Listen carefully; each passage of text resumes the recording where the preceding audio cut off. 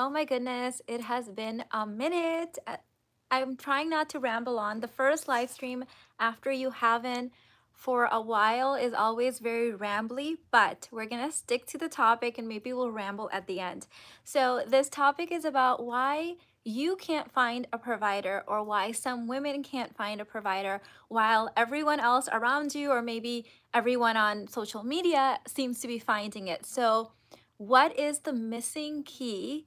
And today we're here to talk about it. I haven't done a live in a while. You guys know I was moving, and then kids back to school. Everything is all like kind of like settled in. And so I thought, okay, let's resume this. Let me know that you enjoy these live streams by giving it a thumbs up and letting me know in the chat right now.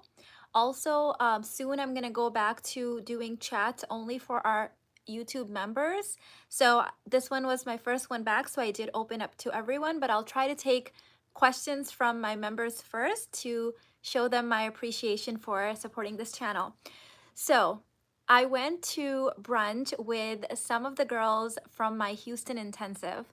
Some of the girls that came to that intensive live in Houston. We hit it off and we decided we were going to do these we're doing this whole like sisterhood experiment, and we're going to be meeting up for brunch and lunches and dinners and things like that. Well, one of the topics that came up during our brunch was this exact topic of why some women can't find providers while others can. And I thought, okay, this would be so great to discuss, because this is really the missing key that a lot of people are kind of like missing. Duh, that's why it's called the missing key. Hello, hi. Oh my God, we've got a lot of people here saying this is their first live stream. That is amazing. I used to do these every day. I did live streams every day for like years.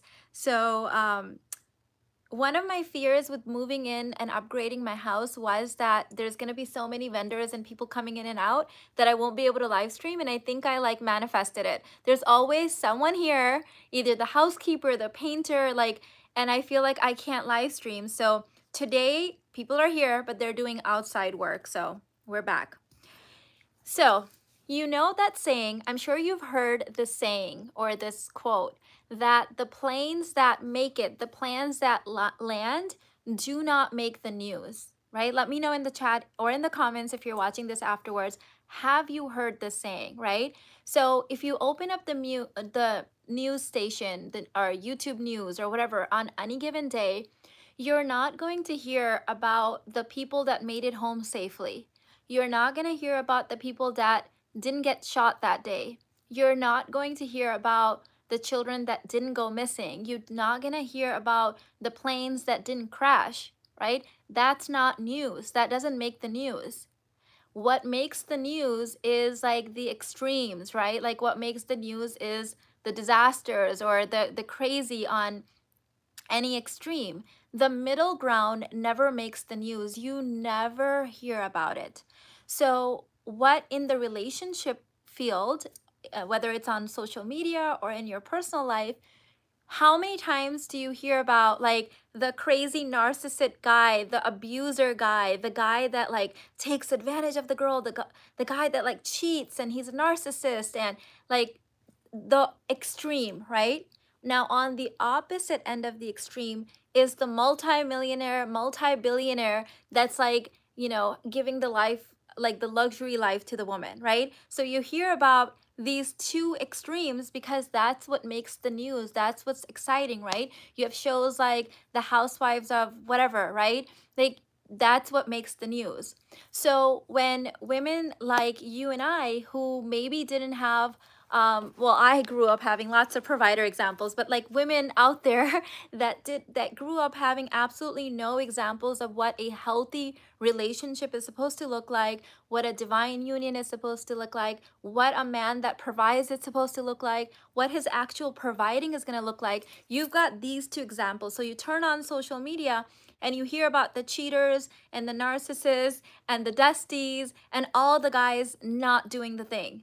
And then you also hear about these like multi-millionaire people that like you have to dress a certain way to impress, and like you have to get into like high society, and like you have to get all this plastic surgery and boob jobs, and like you have to look like this Barbie doll to get this guy.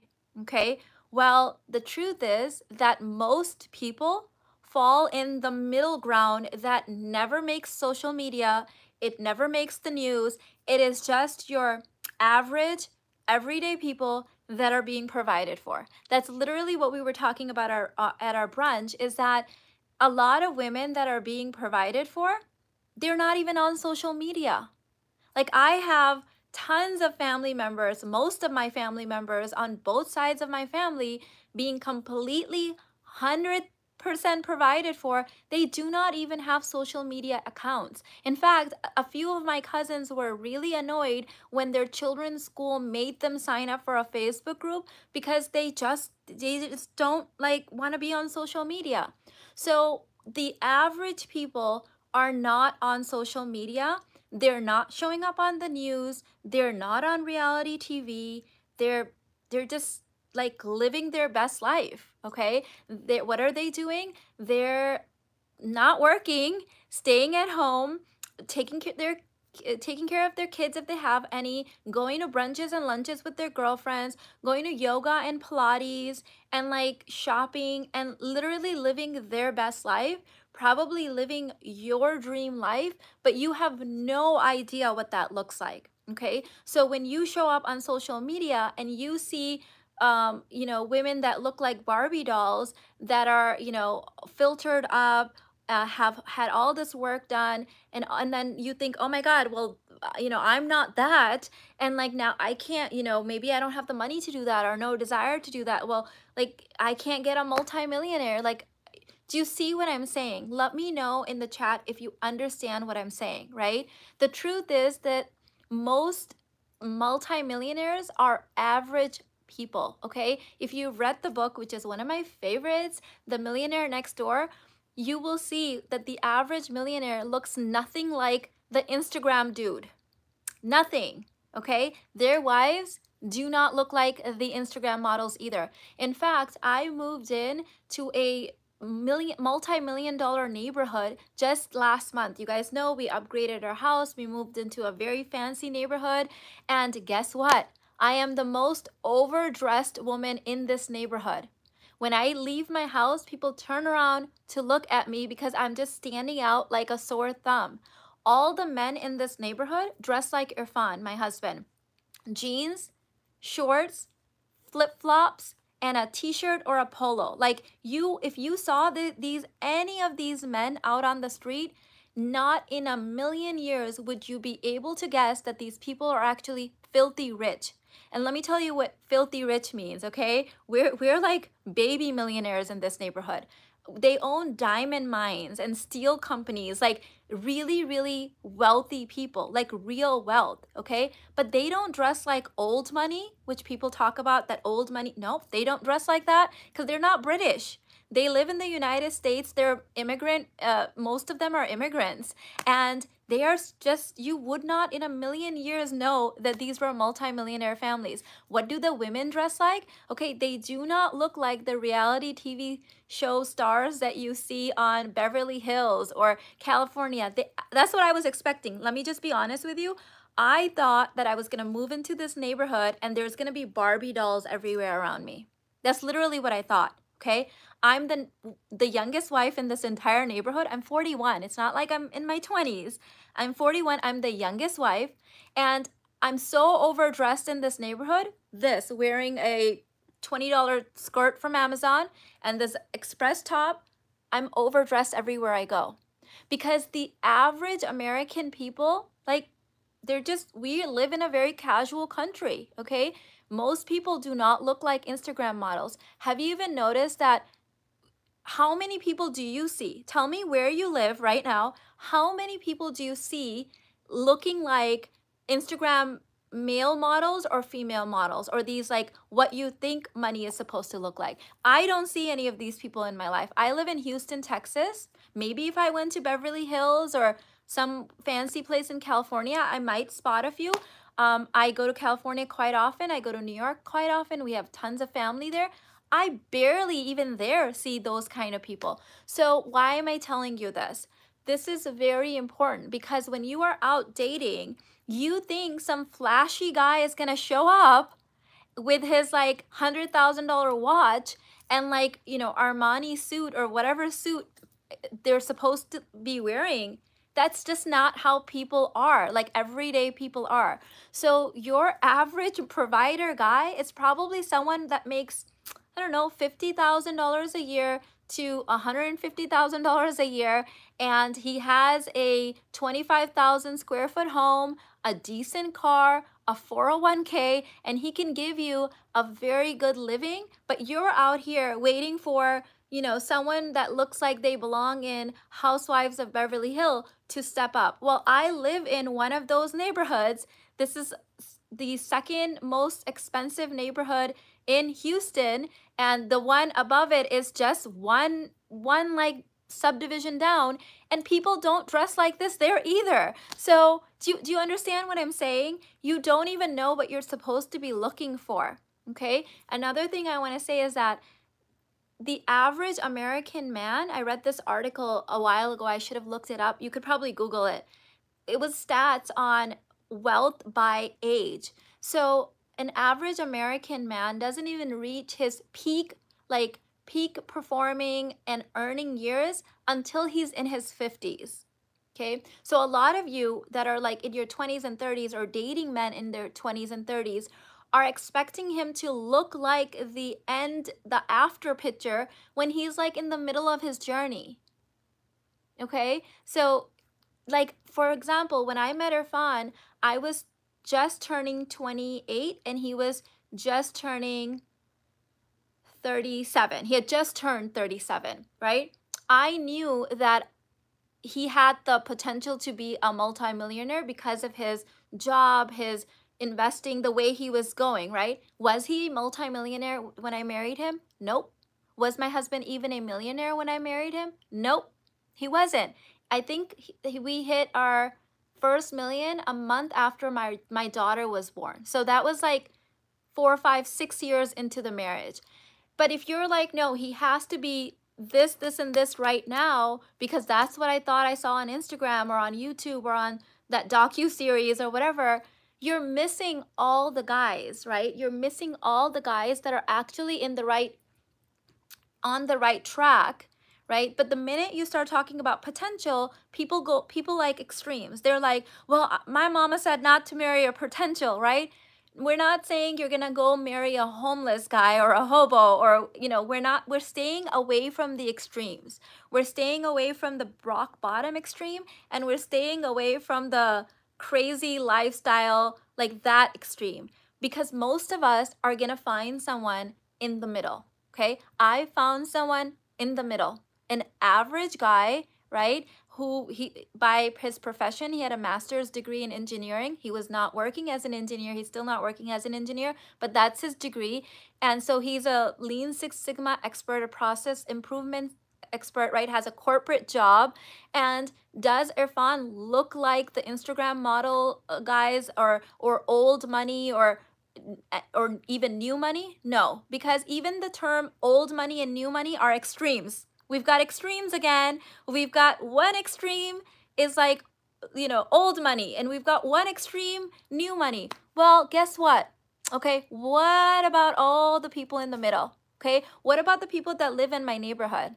That some of them are old money, some of them are new money, but they're American immigrants, a lot of them, and they're not British, and they don't dress like old money, and they don't dress like new money. They just dress like you and I, the average person, okay? Well, if you've been sitting around social media long enough, you're not even gonna turn and like look at these people. You're not gonna know that they are filthy rich. They're filthy rich, but you don't know that because that's not what you're trained to think wealth looks like, or providing looks like, or what like it's supposed to be. So anyways, I'm gonna stop rambling, see what you're saying. I think I missed a super chat. Thank you so much, babe. Did you have a message? You didn't have a message, but I appreciate that. Okay, I'm gonna try to catch our members in here. Hi, Coach.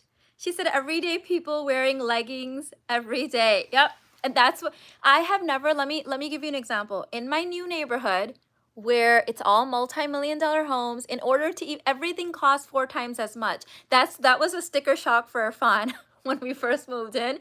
So lawn mowing, 4 times as much, okay? Like, you call a contractor to do anything in our old neighborhood versus our new neighborhood, he was like, everything is like 4 times as much. Our water bill was like $100 a month over there. It was $800 here. Like, everything is like 4 times, at least 4 times. So you can't like fake rich in this neighborhood. You just can't, okay? You can't just like mortgage your home. Like, just the tax, I think the property taxes are probably like $4,000 a month or something. So you can't fake your way into this neighborhood. So these people are the real deal. Some of the wealthiest people in Houston, right? I have never seen any woman wear anything other than loungewear, like athletic wear. No, none. I saw one woman taking a walk wearing white shorts and a tank top, and that was so dressed up for this neighborhood that it made me like do a double take. I was like, yay, someone's dressed. Okay, that's it. So when you are thinking that it has to look a certain way, what that does is it actually gives you a limiting belief too, because you're thinking you have to like go out there and like do all this like surgery or put all this makeup on. Like, honestly, I wear makeup for YouTube, right? So the makeup that I do, I used to wear, I wear makeup anyways, but the makeup that I used to do before YouTube was a little bit less because it was like everyday makeup, right? On the camera, when you come on camera, everything gets a little watered down. You need brighter lighting, you need brighter colors, you need brighter makeup. This is just how, if anyone here is in video production or in the industry, the film industry, you know exactly what I'm talking about. You have to do a little bit more for the camera.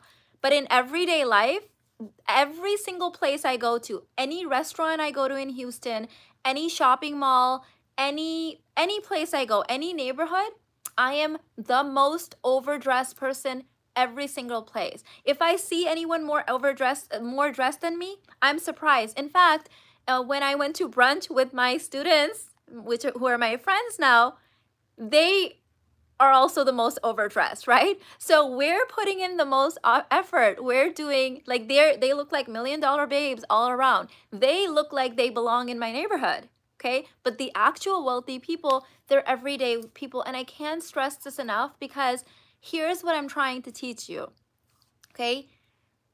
The guy that you think is gonna be your forever guy, he's probably not gonna be wearing Gucci. In fact, I would consider that a red flag. That was a red flag in my eye.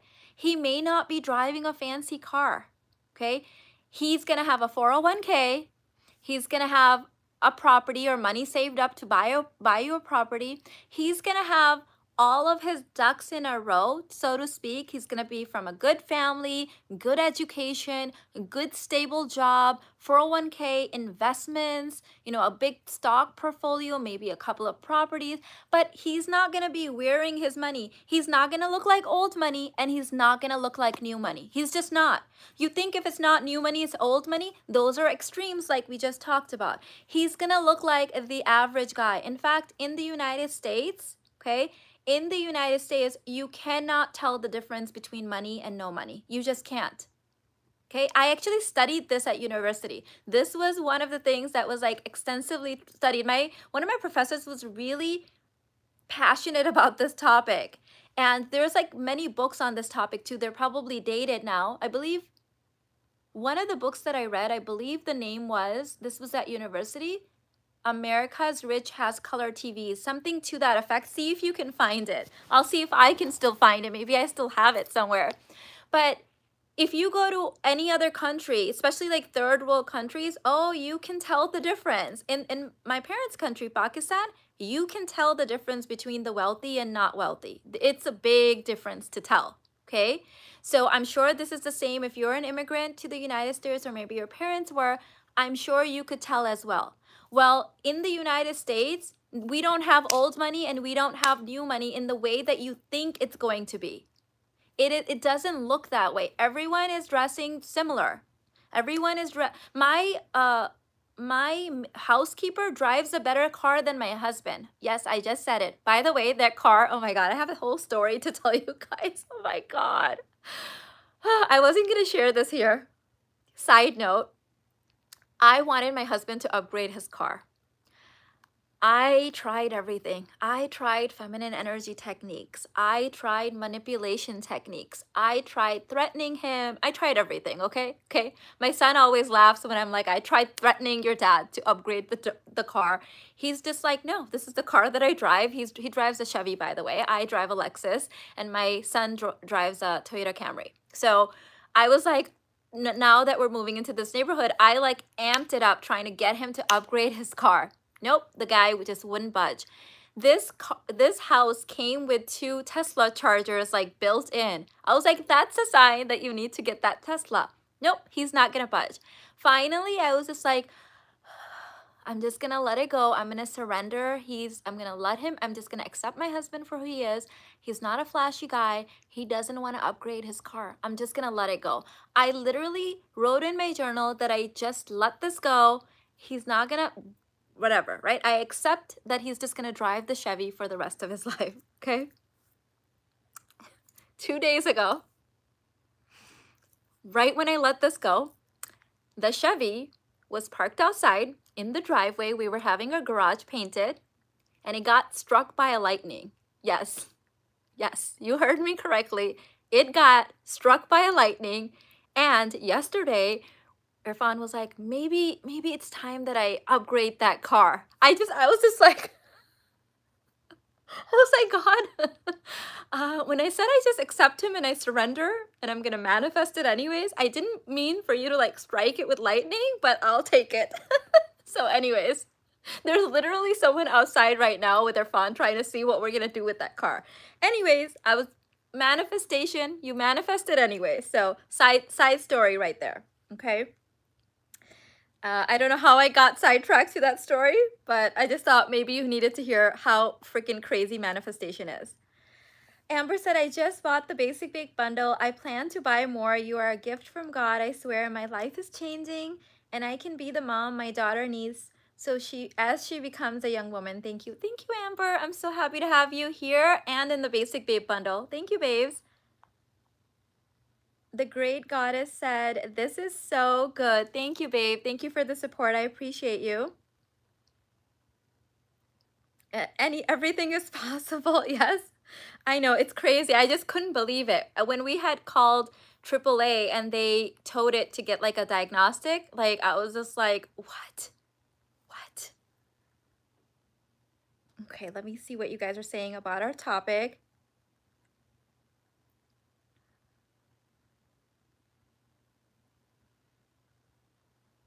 I'm trying to find our members first because this is supposed to be a members only chat. That's what I had promised, and then I just wanted to open it to everyone. Hi, Sonia. Welcome, babe. I'm looking for our members, seeing if they have any questions first, and then I'll take any other questions. But let me know if you understand what I'm saying, right? Like, for those people, like, okay, so you guys know I'm on Instagram. I created an Instagram account, I believe in March of this year. I had been off of Instagram for a few years. And on Instagram, I literally just share like my lifestyle stuff. I'm going out to dinner with my family, you know, we're painting the garage, right? I bought this, you know, just like my outfits. Like I just share the everyday stuff.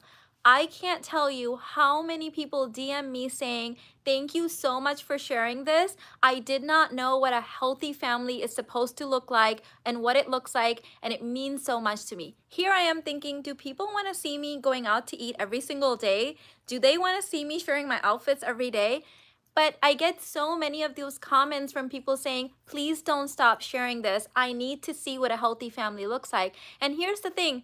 I'm not living the Beverly Hills lifestyle, right? Like I just recently moved into a multi-million-dollar house. Like it's all recent for me, right? Even then, it doesn't look like what you would think it looks like. It looks like peace. It looks like sukoon, my favorite word, right? It looks like my family and I laughing together, watching movies together, going to dinner together, kids swimming, barbecue. Like it looks like something you could do on any budget. Let's just be honest, right? It's not like, it's like, it's not caviar and champagne and like, you know, I don't know, like naked ladies dancing. Like, I don't know the stuff, but you know what I mean? Like, it doesn't look like that, right? My husband doesn't wear an expensive watch.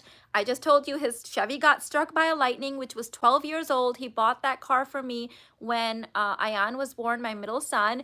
And then a few years ago, he bought me the Lexus. By the way, this neighborhood, some of the men do drive very expensive cars, but most 100% of the wives drive very expensive cars, and some of the husbands drive very expensive cars. Did you hear that, right? So even the husbands that don't drive nice cars, they've bought their wives nice cars, right? They provide. They are providers.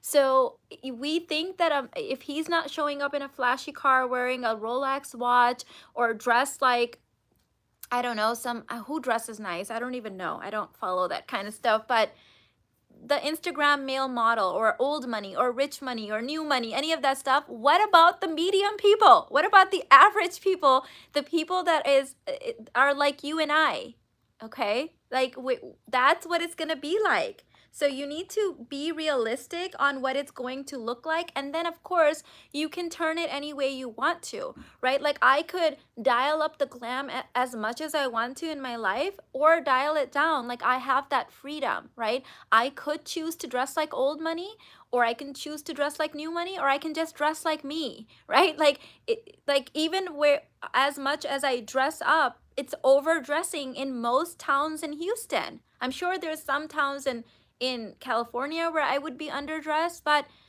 I'm saying this because I think most women need to hear what it actually looks like, realistically speaking. Thank you, Sonia. I haven't seen you in a minute. Hey, thank you for the super chat. She said, hi, Mina, I have learned so much from you. Hey, it's been a minute. I'm so glad to see you.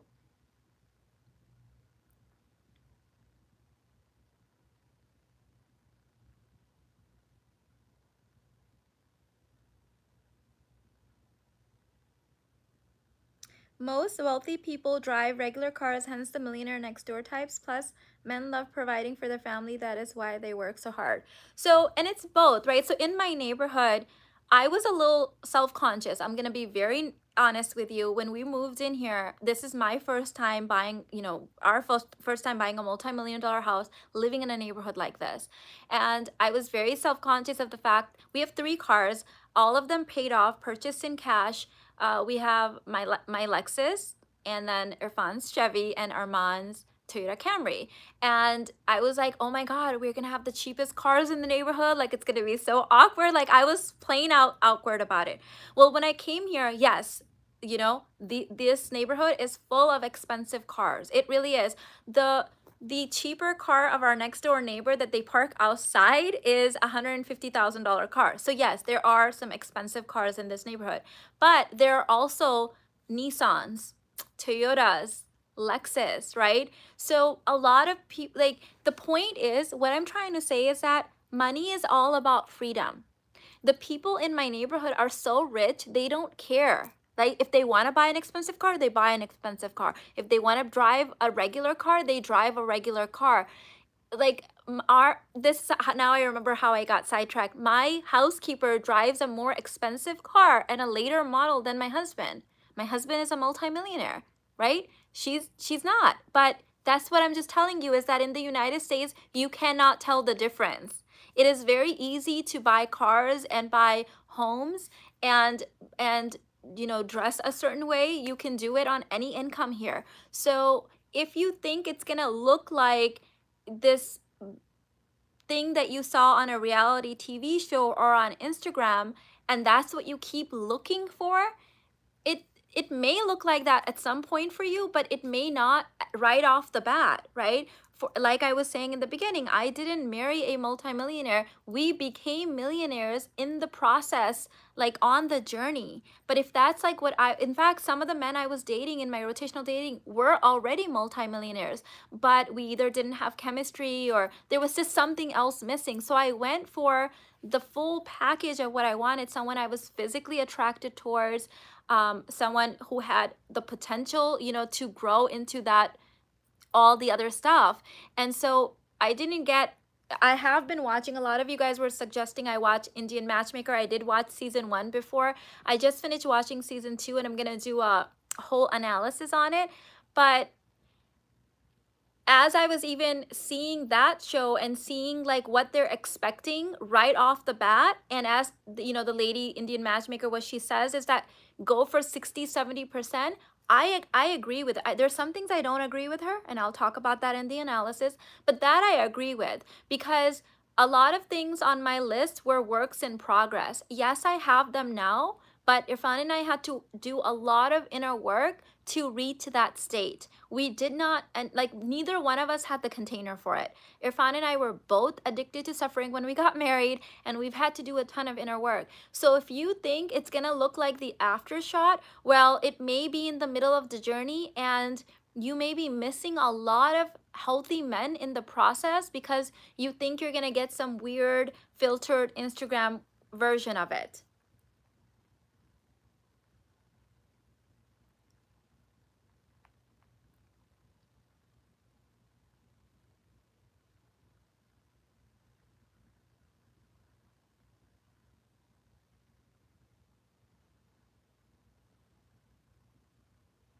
The chat is going so fast. I can't read any question without like losing it. I'm trying to find one that goes with this topic.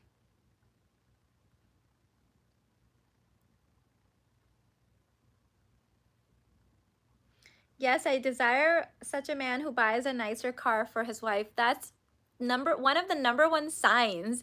In fact, when I was in real estate working with really wealthy investors, it was the same thing. They would drive up in like paint covered ratty, you know, mini van type of cars, or like pickup trucks, and their wives would come in Mercedes, Lexus, BMW, nice cars. So if you're already thinking that he's gonna be driving that and doing that, yeah, some wealthy people do drive nice cars, right? But some don't. Some don't. I just gave you the example like of my husband. Like even my husband's best friend, who's also a multimillionaire, he drives an Audi, but it's like 12 years old, right? Yes, he can go and upgrade his car every year, every couple of years. He has no desire to, right? He's taking care of his kids, his wife, like making sure they drive nice, you know, she drives a nice car, everything is provided for. So the missing key here, to recap, is that most people have no clue what it actually looks like in a state of health.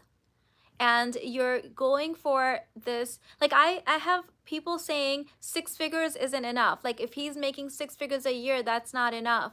Well, then if you Google, look for average earning for men by age, well then you're gonna have to go in the 50s and 60s, right? Well, no, then you don't want a guy that's too old and he has to like look cute. I'm so glad that I got married before social media became such a big thing. Social media was obviously there. Facebook was a new thing. I don't think Instagram had existed, because it wasn't even on my mind that I had to like flex my husband on Instagram, or you know what I mean? Like it wasn't like a thing, right? I was literally marrying for what me and my it. Now people are so self-conscious about what other people are going to say and what they can post and what it's supposed to look like, that I think it's blocking them. It's really creating so much confusion for people. So if you think that a man earning 6 figures even isn't even enough, then I'm going to ask you, you know, what's your inner work? How much of a container can you hold?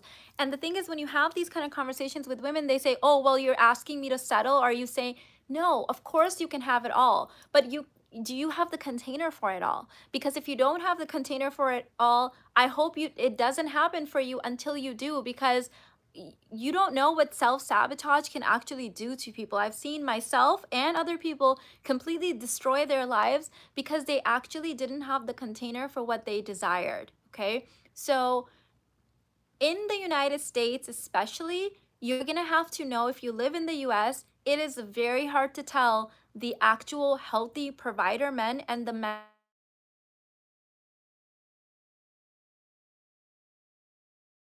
wearing designer clothes and all of that stuff.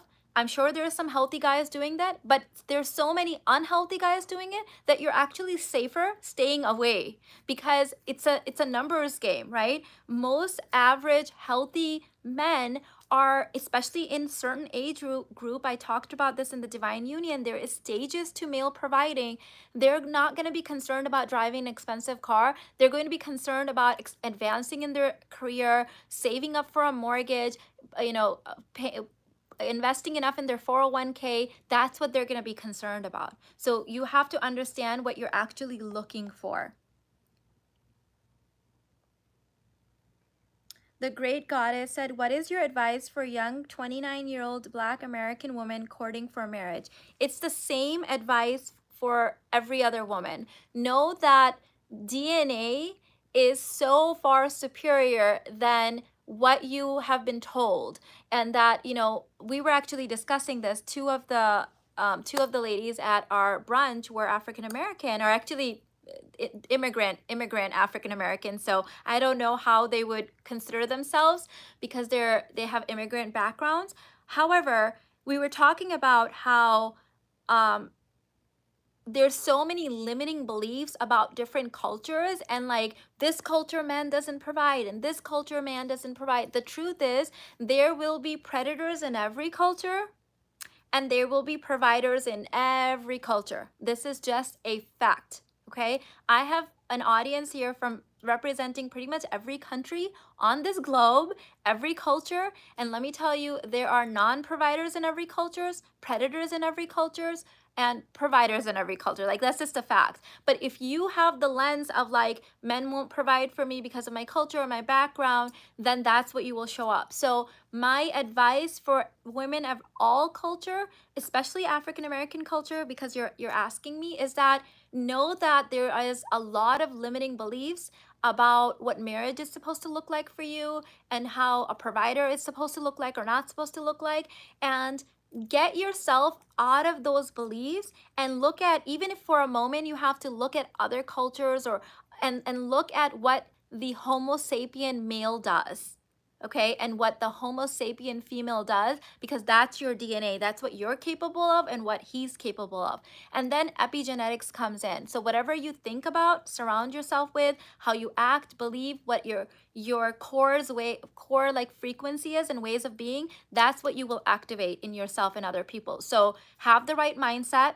Okay, if you're not finding what you're looking for, keep changing location, meaning a different type of group. Meet new people, completely different set of people, okay? That would be my advice.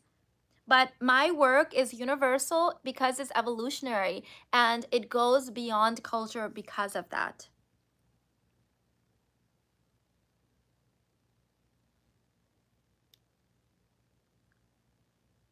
Fully provided wife here. Marry the less flashy, most hard worker man you can find.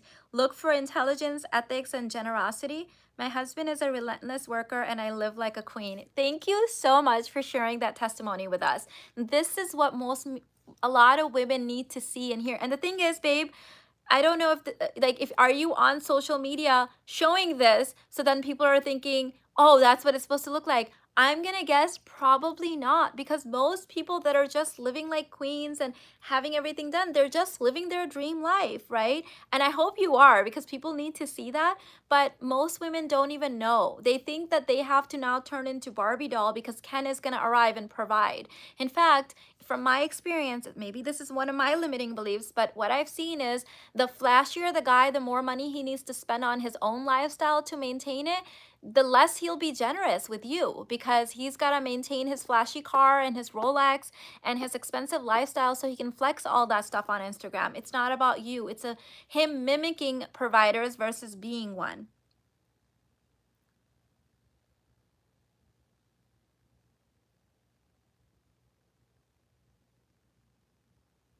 That's what I do. Since no example of what I desire for a provider, I surround myself with elder Black Americans that amplify such and other cultures, especially when I lived in a big city. Beautiful.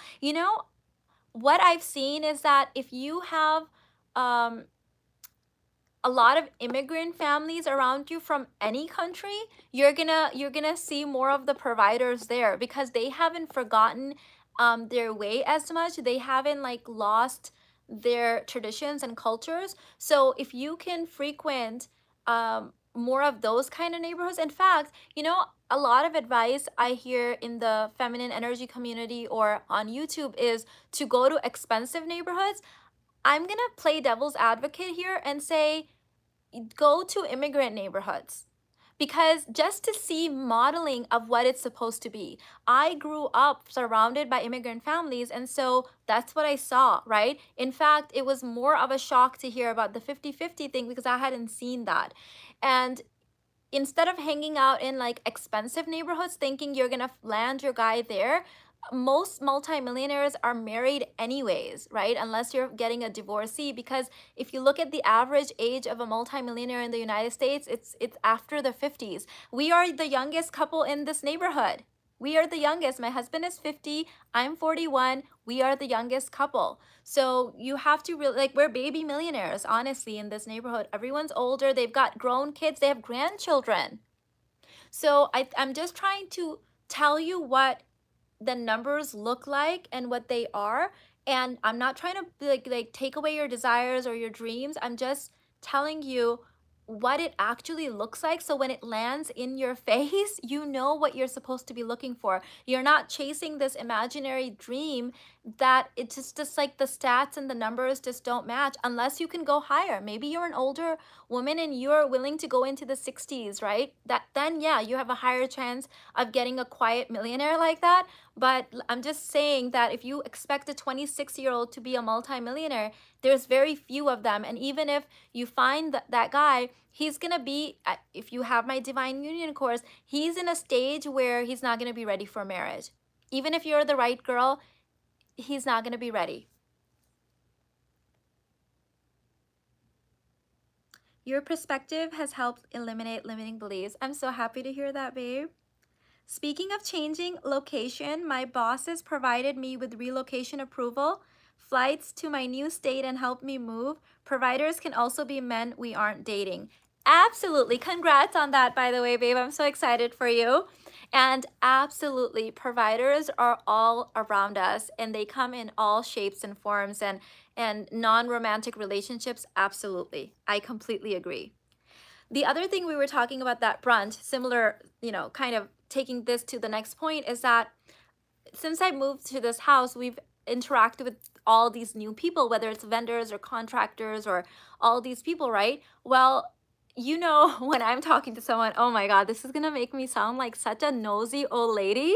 Oh my God, but I'm having to share this with I can't believe I'm sharing this. Okay, so when I have a minute with anyone, okay, I'm not like blunt or in their face, but I somehow try to get the conversation to find out where this woman is at or where this guy is at. Is he providing? Is he married?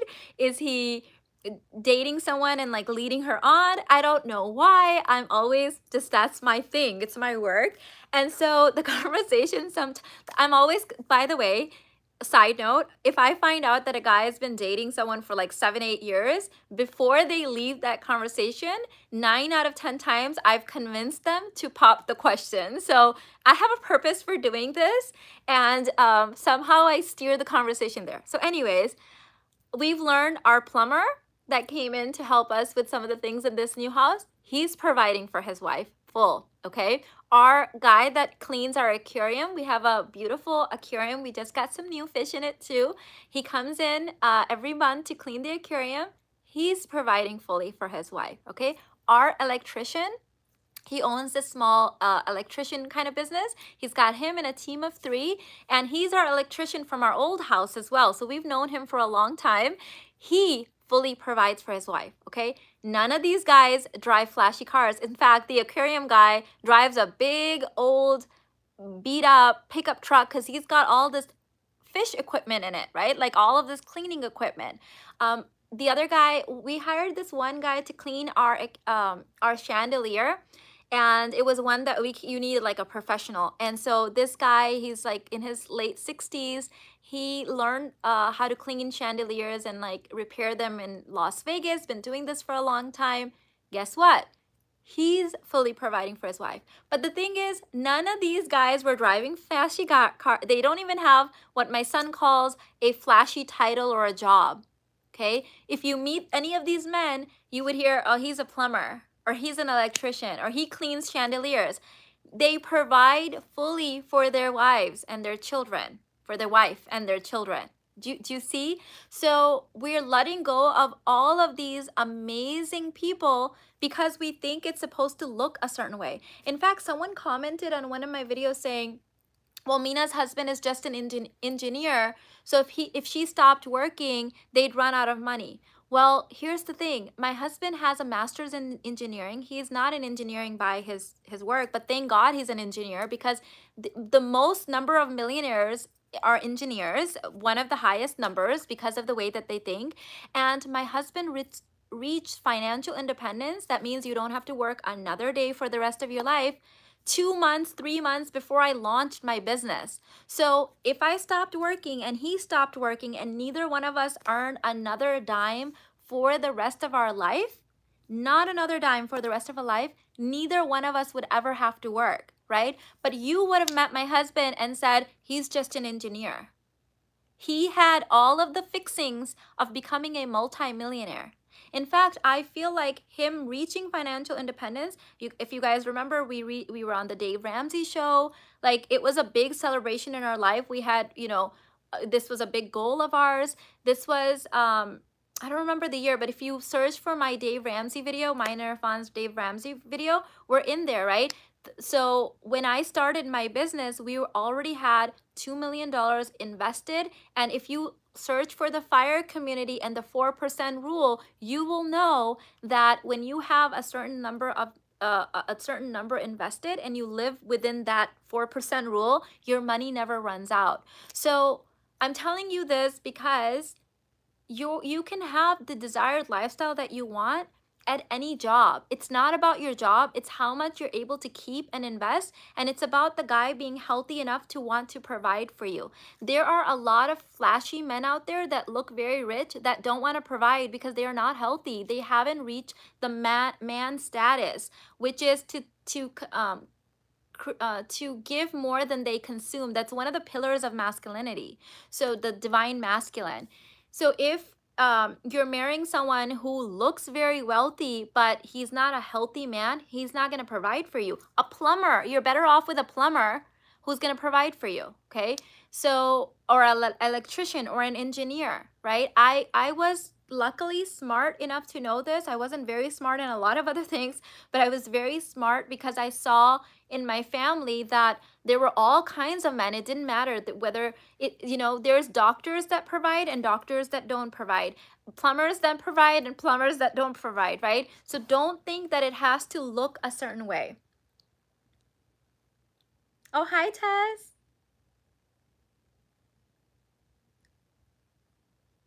Sherry said, would you be willing to show us your fish tank? Girl, I'm always showing it on Instagram stories. If you're not following me on Instagram, you need to be following me there because I am obsessed with Instagram stories, and that's where I share my behind the scenes outfits, shopping, dinners, my family's in there. I don't get to do that as much on YouTube because, here I'm more live streaming and videos.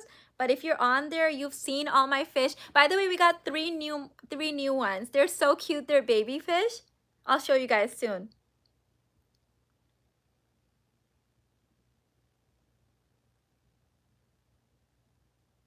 A plumber is the best type to have. In fact, plumbers and electricians were mentioned in the Millionaire Next Door book because how a lot of them are millionaires. They're quiet millionaires. They're the millionaires next door because they're not required to have flashy lives. And because they're not required to have flashy lives, they're able to save and invest more.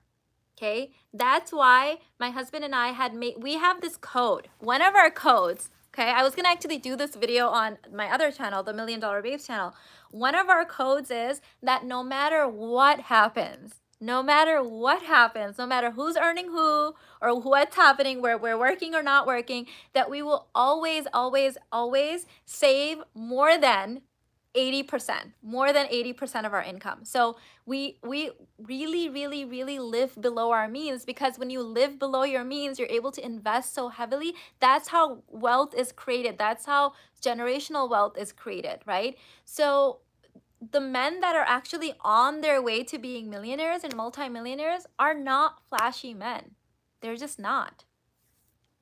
There's very few that are, very few.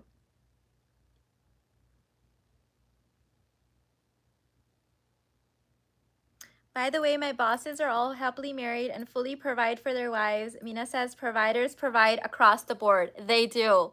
They do. I've had a few clients express concern about this, saying, well, he provides for me, but like he wants to do this for his mom or his sisters. You have to accept the full range. Providers do provide for everyone, but that makes me feel good. For example, I live in a neighborhood surrounded by these really wealthy immigrants. A lot of them are immigrant and providers, right? So this is kind of funny, but I have to say this. So I'm Pakistani American, and Pakistan is it's a newer nation. It was actually, it used to be a part of India, and Pakistanis are actually sort of hybrids of the Middle Eastern culture and the Indian culture. So we are like, if you take like this is kind of a funny joke of mine, but if you take an Indian and a Middle Eastern and like and had a baby, that would be a Pakistani person, because we kind of get the best of both of the cultures.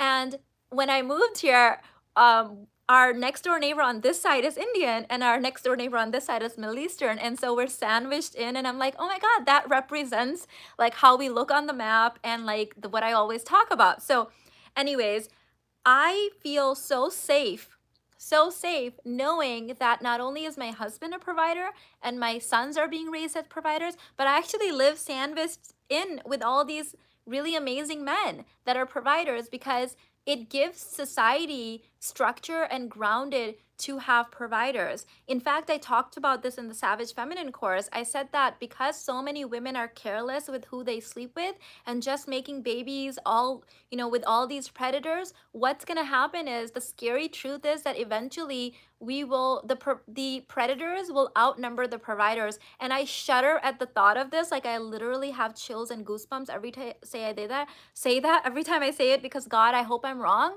And I hope that women wake up. I'm doing my part. I'm showing up. I'm trying to wake up as many people as I can. But if we don't stop doing that, if we just keep, you know, sleeping with anyone and just making babies with all these predators and unhealthy men, I shudder at the thought, but one day we will outnumber the providers, and even the providers won't be able to help then. Because right now, what happens is, if you have a child with a predator, you can at least find a provider to like help raise that baby and hopefully knock some, you know, good values into, you know, that whole union. But what happens when we outnumber the providers? Like, I don't want to live in that world. That is a scary world. So I'm so blessed and thankful that I do live in a state and a city where there are still those traditional values, and there's a lot of providers around here, because that makes me feel safe. Okay, Ella, thank you for the super chat. She said, Mina, I'm dating this great guy that seems like a great provider. He had a very bad childhood trauma and abandonment. Do you think his traumas can reflect in our relationship long term? Yes, every single person has something. Every single person has something. Okay, so my husband had a lot of childhood stuff. I had a lot of childhood stuff. We worked through it. There is no such thing as marrying like this extremely healthy person that has absolutely zero trauma and they've healed through everything, unless you are also the reciprocal of that. Typically, I see that more in older couples. In my clients that are in their 50s and 60s, I'll see this, where they've gone through a couple of divorces, did the inner work, like they're at that place where they're attracting the healthiest of the healthiest people, because they're the healthiest of the healthiest people. But if you have things that you still need to work through, you will attract that reciprocal. It's meant to be that way. This is actually healthy. We are meant to attract people that are the reciprocal of our wounds, so they can help heal us and we can help heal them. That's why I call it divine union. That's why marriage is known as the greatest spiritual inner work, because of that. So I wouldn't trade that for the world. Imagine it this way. When I was getting remarried, when I was in my, I was 27 when I was looking, I was not healed. I was not 100% healthy, okay? I'm sure there were men in my rotation that were healthier than me. It didn't work out. Why? Because I didn't have the container. Even when they wanted to give me everything and give me this lavish lifestyle, I wasn't ready for it. There were some guys in my rotation that could have given me all of what I have now then. I wasn't ready for it. So we always attract our reciprocal, and that's a good thing. Be willing to do inner work with your husband. That's what marriage is all about. Marriage is about doing inner work together. At some point, a lot of us get tired of doing inner work by ourselves, and the next level of inner work, or not even tired, but like we've reached the peak of it, and then the next level is to be able to do it with another person, whether it's in a female friendship or in a divine union or with children. That's the next level. So I'm excited for you to do that with him.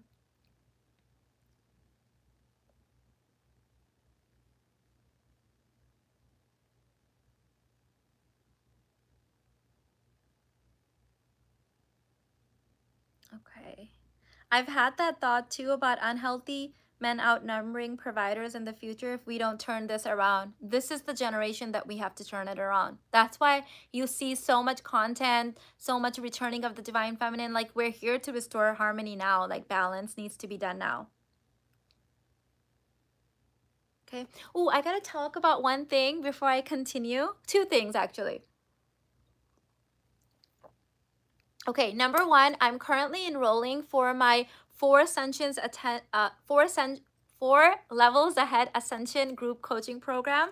And every fall, I like to do some kind of a either private plus group or group coaching program. As the kids go back to school, we have a little bit more time to invest in ourselves. And often a lot of people will have goals that they really want to quantum leap before the end of the year. So this coaching program is for any woman that knows what she desires and wants to collapse time and make it happen a lot faster. So for example, maybe there's, a divine union you're looking for, or advancement in your business, or health goals, and you think you have to go in this very linear pattern. Well, in the 4 levels ahead, we're going to set the structures and containers and break through the limiting beliefs and blocks so that we can collapse all of that and make it happen a lot faster. It is open to all topics. I got a couple emails of people asking, is it just for business? Is it just for dating? It's whatever your goals are. So it's a general life coaching group coaching program. And how it works is that starting on August 22nd, we meet every 2 weeks for 3 months. So there's going to be 6 group sessions, and then there's also a Facebook group chat for all of the members in this container. That way you can kind of mastermind with each other. You can do homework assignments together. You can learn and work together in groups if you find someone else is doing something similar to you. So that's included. You also get 3 bonus sessions that were pre-recorded in a different group that are already in there. So the card closes in 4 days, I believe. I'm offering it at a highly discounted price. I've never actually offered this price for years since I've been teaching this work. So it's been a long time.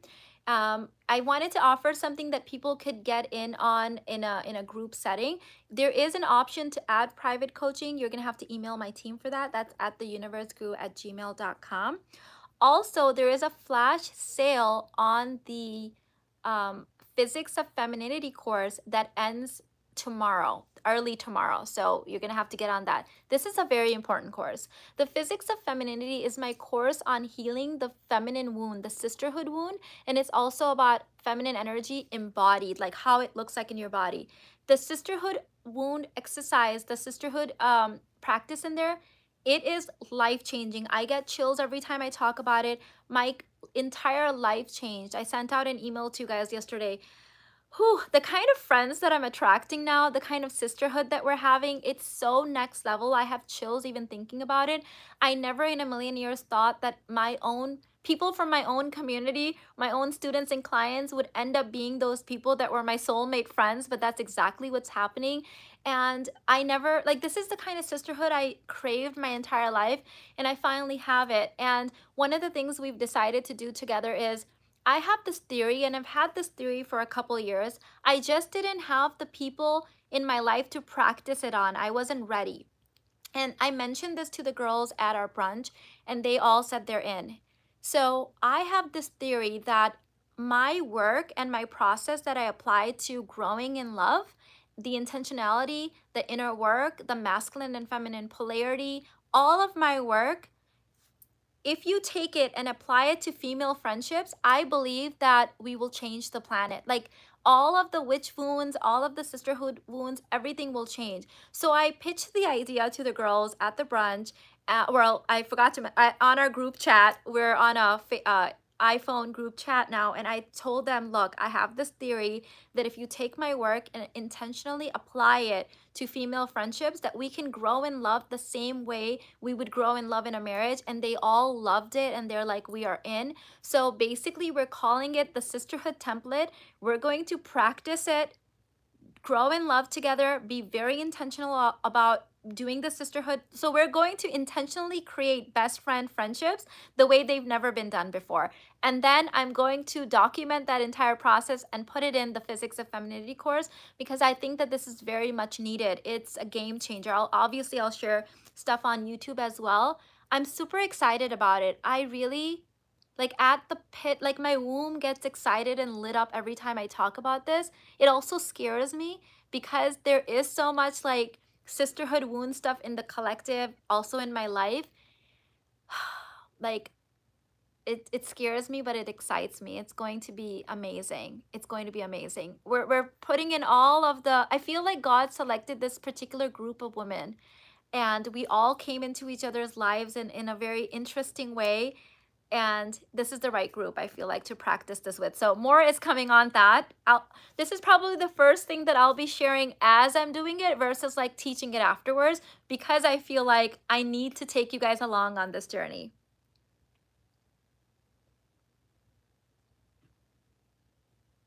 This is so needed, Mina. So excited to see. Hey, Lioness. Happy to see you, babe. It's been a minute. I'm interested in it. I want to embody the feminine. Does the physics of femininity help with romantic relationships?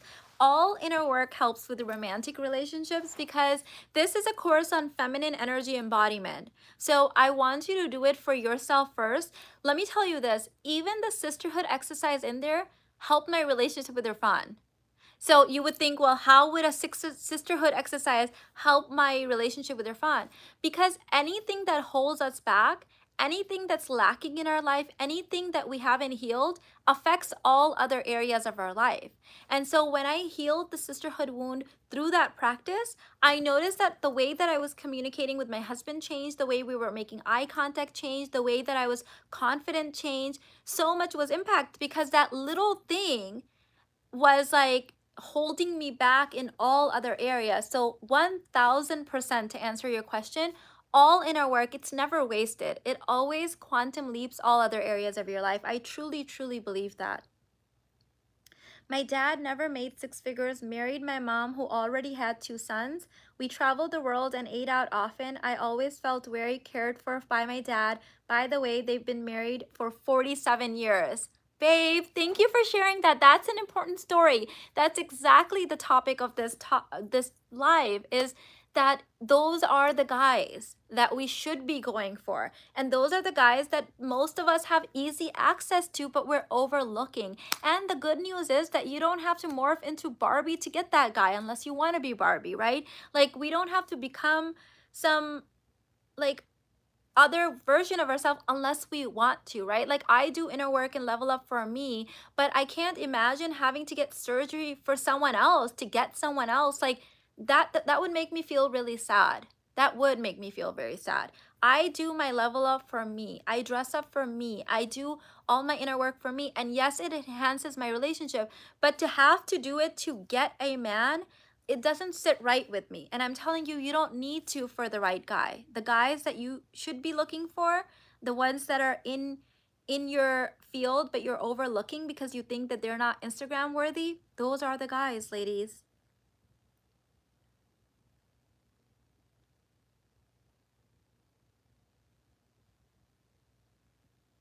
Let me see. I'm trying to find my members first. I'm gonna be doing more live streams, but I'm gonna do them for our members. like the chat's gonna open for the members. Everyone will have the live stream, obviously. Evidence is of having is wanting. Yes. It's the subconscious wanting. Exactly.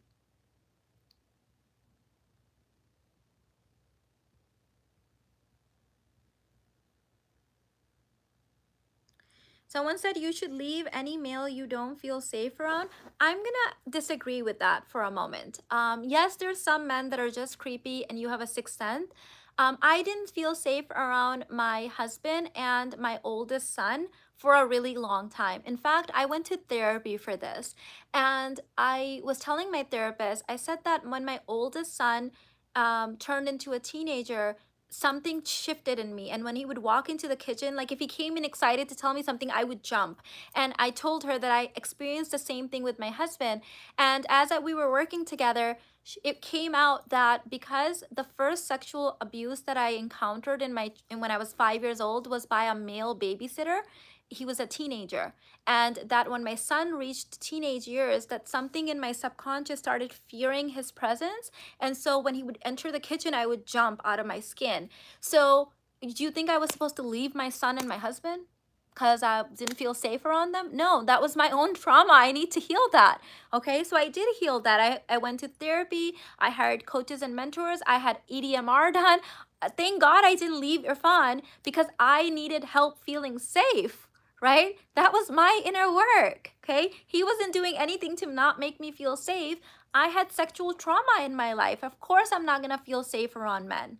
So sometimes you gotta be careful with blanket statements like that, right? Because some of it is our own inner work, ladies.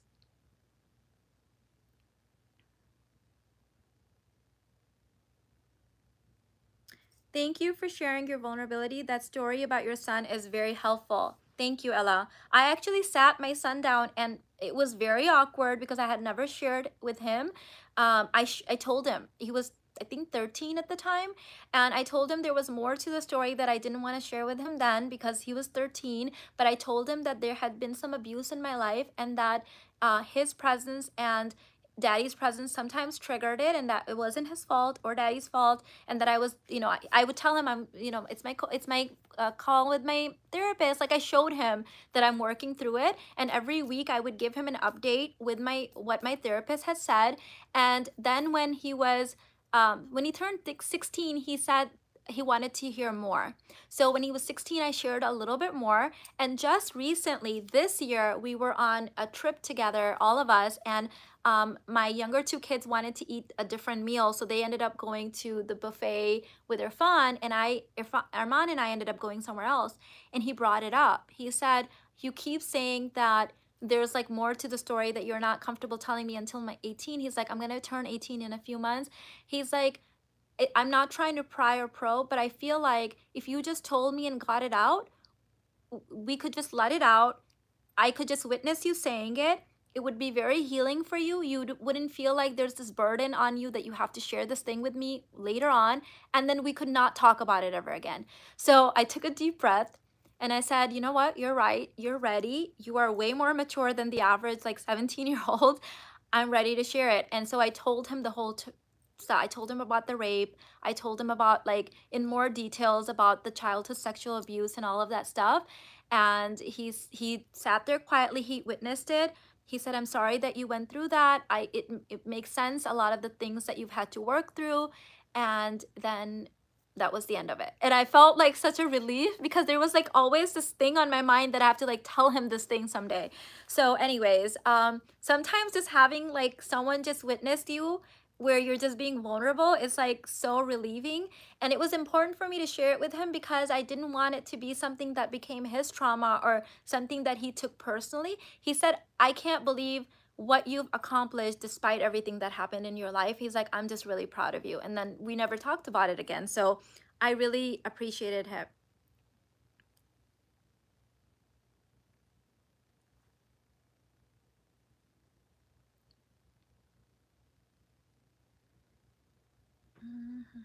Okay, let me see. So let me talk about this. Okay. So every time I do these kind of live streams, people start talking about women being killed out there and being abused. So let me tell you how YouTube works. So the YouTube algorithm and how YouTube works, it mimics how tribally we used to live.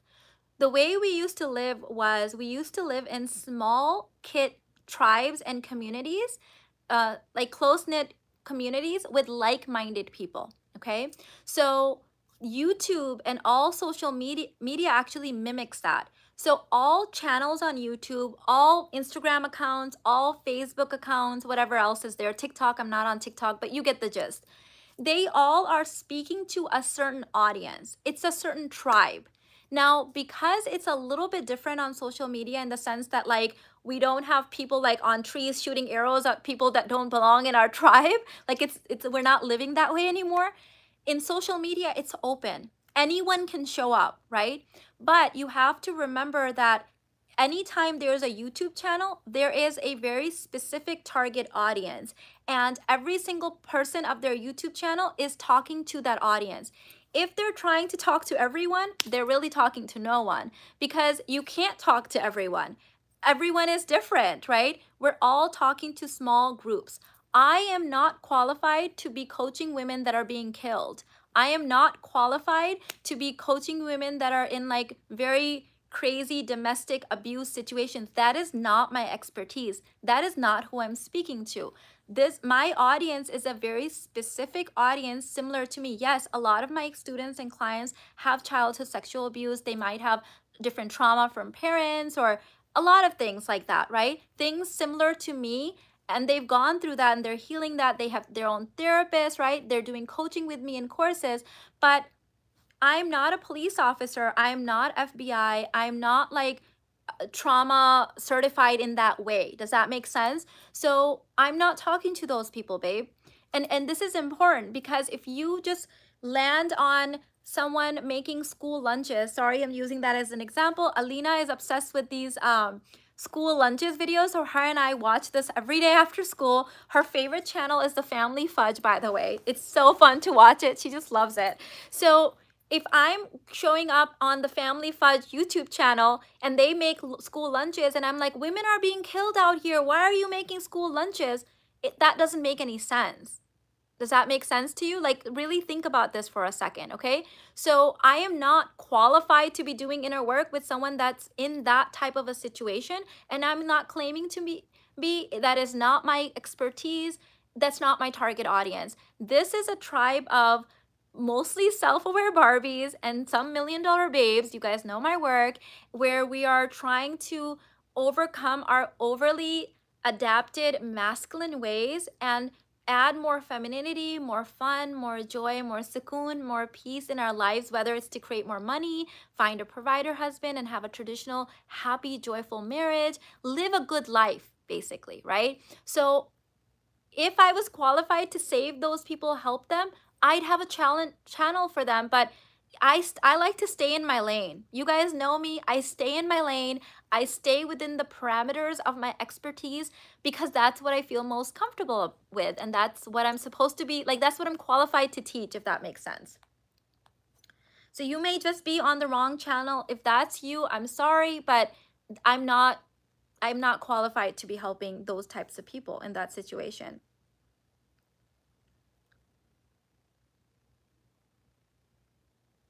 Yes, exactly. I do have a BetterHelp link. Someone just mentioned it. I am affiliated with, sponsored by BetterHelp. They offer a 10% discount for the first month for all of my subscribers. I have personally worked with BetterHelp. So they were actually the first therapist that I went to.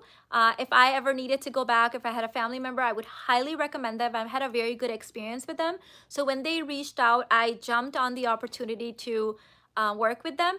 And that link is always in my description box of any video in the last 2 years. If you click on it, scroll to the bottom, their link is always there. So if you need therapy, you know, I'm not a therapist, I'm a life coach. So you need to go and seek that out.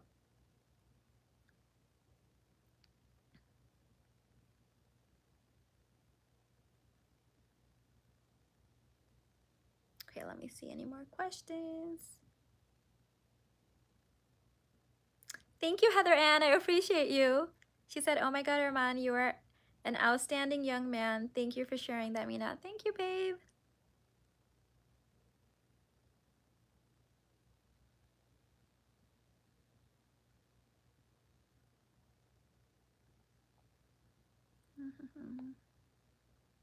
Oh guys, we have 5 spots left. So I'm doing 25 for the group in Houston. You guys know my 5th annual New Year intensive is coming up in January. We are doing Houston again this year. I always do Houston for the New Year intensive. It's called Rebirth 2023. I'm going this week to look at the venue, by the way, finalizing it. I already know where it's gonna happen. I just want to go like take a look at it one more time. And so 17 people have signed up. I'm gonna cap it at like 25 is what I think I can like really hold the container for. So we have few more spots left.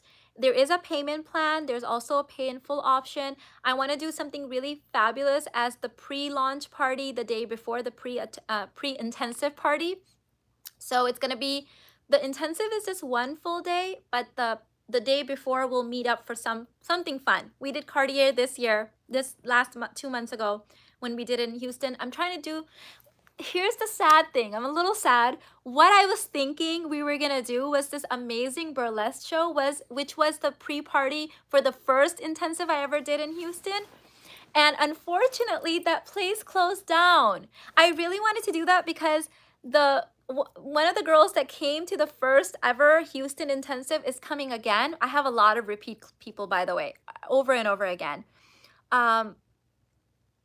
She's coming, so I was like, how cool would it be to do the burlesque show again? It closed down. I'm so sad. I'm gonna try to find something similar to that for our pre-launch like intensive thing. But if I can't, then we'll just figure something else out, but it'll be fun. Found your channel yesterday and I've been binging. You just get it. Thank you for all you do. Thank you, babe. Welcome. That you are just like a newbie to the channel.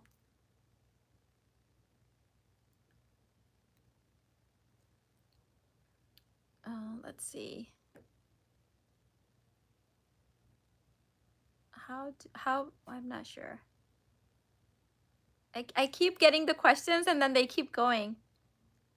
I think there's a way you can like slow it down.